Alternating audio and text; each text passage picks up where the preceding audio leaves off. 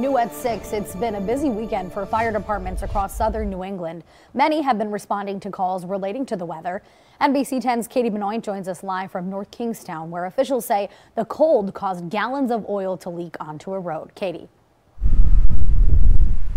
Hey Sam, a dry bridge road was closed down for a couple of hours while crews cleaned up the mess. It opened just about an hour ago. Now the North Kingstown Fire Department tells me they've responded to multiple calls today for broken pipes.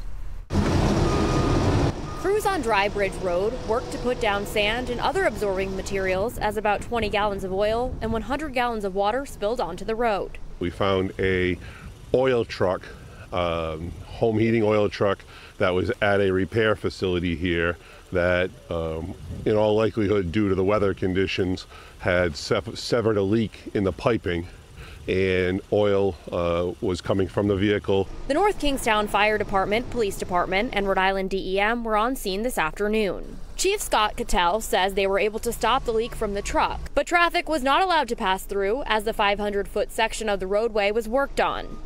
DEM spokesperson Mike Healy says North Kingstown DPW scraped the side of the road where oil had seeped into the dirt and collected it.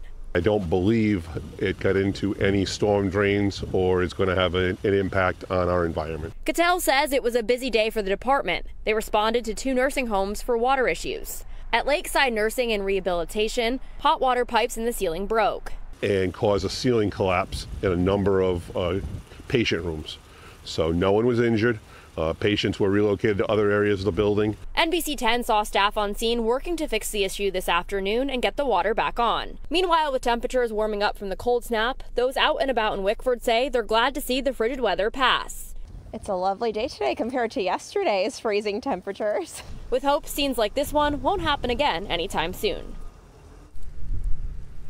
Now the fire department says they also responded to Bayview Rehabilitation for a sprinkler issue this afternoon. Live in North Kingstown, Katie Benoit, NBC 10 News.